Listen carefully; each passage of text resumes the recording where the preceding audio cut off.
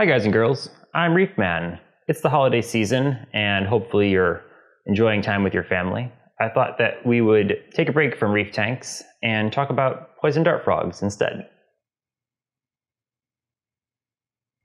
So for poison dart frogs, you really don't need a lot of space. I'm using a 60-gallon cube aquarium. It's 2 feet on a side by 2 feet. Don't have a lot of vertical plants in it. I think I should have more, but my frogs are okay. So mostly it's just on the ground here. The important parts for poison dart frogs is that they're rainforest critters, and so you need a lot of humidity. In my tank, I'll show you at the top, I have automated misters that come in. So these misting heads, they're very easy to install. The brand that I have is Mist King, but you could really do whatever you want. And you want to keep the humidity up around like 80 or 90% in your tank, just because they're amphibians and they'll dry out if you don't have them high. So they do like bromeliads. This is a bromeliad.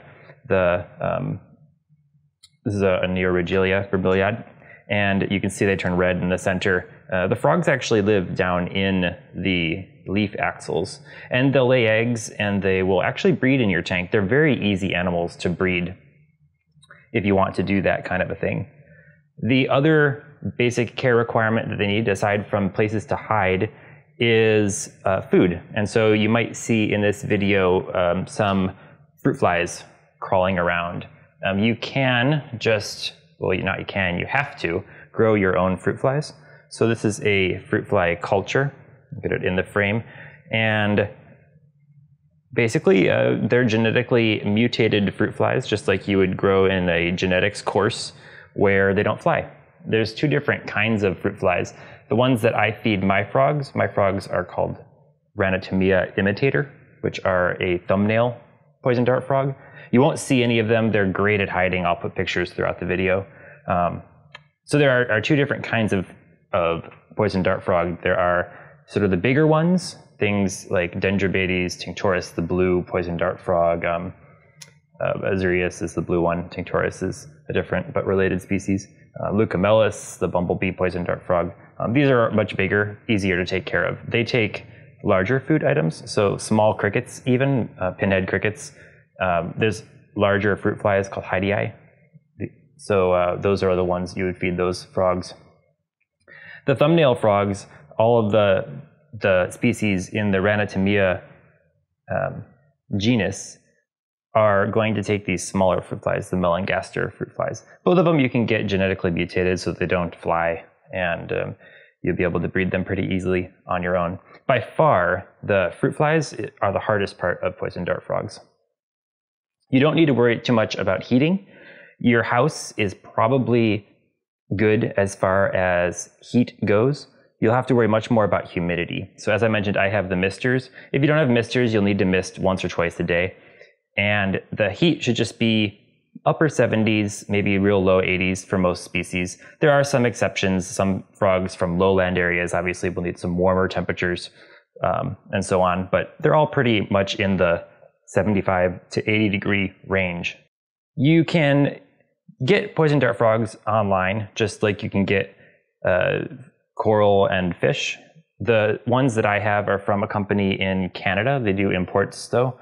It's called Understory Enterprises, and they do a lot of captive breeding for a lot of different species out of Peru.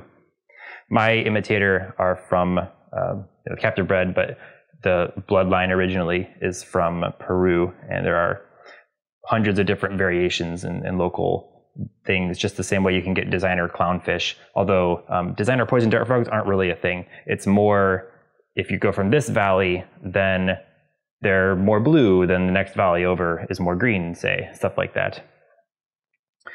So yeah, poison dart frogs, take a look at them. They're really easy to take care of. As I mentioned before, they breed very easily. If you want to actually sell the offspring, it's something you can do online. All the forums have sort of for sale things. Unlike fish, poison dart frogs, if they're healthy and you're taking care of them and feeding them enough, they pretty much are going to be breeding in your tank. And in this bromeliad, I just know because I've seen the eggs, there are some tadpoles. but I don't take them out in mine. I just sort of let the colony do its own thing in here. So yeah. Another interesting thing, if you like reef tanks, you might be interested in poison dart frogs because you can really do a lot of planted tank kind of stuff. I have these two bromeliads. I have this large one in the middle of the tank, but also a smaller one down here that the frogs sometimes use. But then the rest of the plants are all miniature orchids, and nothing is flowering right now, but they do flower in my tank, and it's always nice to see flowers, so something to consider as well. A lot of miniature orchids take the same sort of humidity and temperature requirements as a poison dart frog. So yeah, I thought it would be interesting to show you another hobby of mine. A lot of people who have poison dart frogs also have reef tanks for whatever reason. So I don't know how much it goes in the other direction, but yeah, thought it would be interesting.